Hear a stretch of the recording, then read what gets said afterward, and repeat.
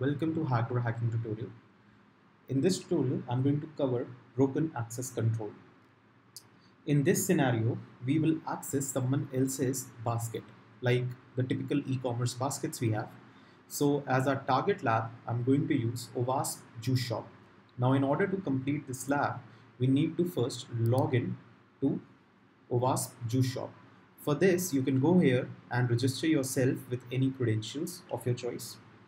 I have registered myself and I'm going to log into this lab. Now, once you have logged in, go ahead and let's add a banana juice to our cart. And let's also add a green smoothie to our cart. Now let's go to our basket and look at what we have in our basket. Now, as you can see, I have a banana juice and a smoothie in my basket.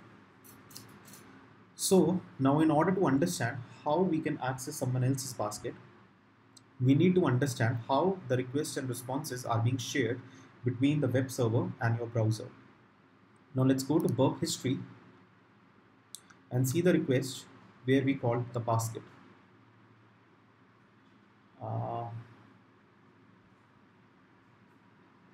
Here, if you look at this request, this actually is using an API, and 5 looks like the user number that has been assigned to you for calling your basket. What if I could send this request to repeater and see what response we get here.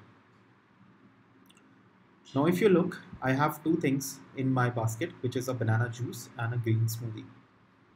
What if I were to change this basket number from 5 to, let's say, what, 1? And let us see what happens. Cool.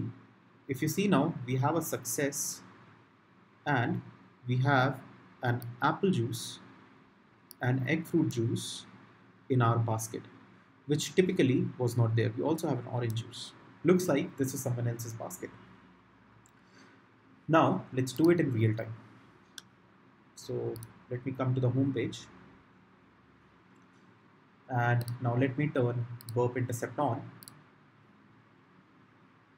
and try to access a basket. Now if you look, this is the request that is going for the basket. I change this number to 1 and forward the request. Intercept off. And if you see, I have access to someone else's basket. Now in this lab, as you can see, I was able to access someone else's basket, and this is what OWASP top 10 broken access control really means. This is a classic example of an insecure direct object references as well.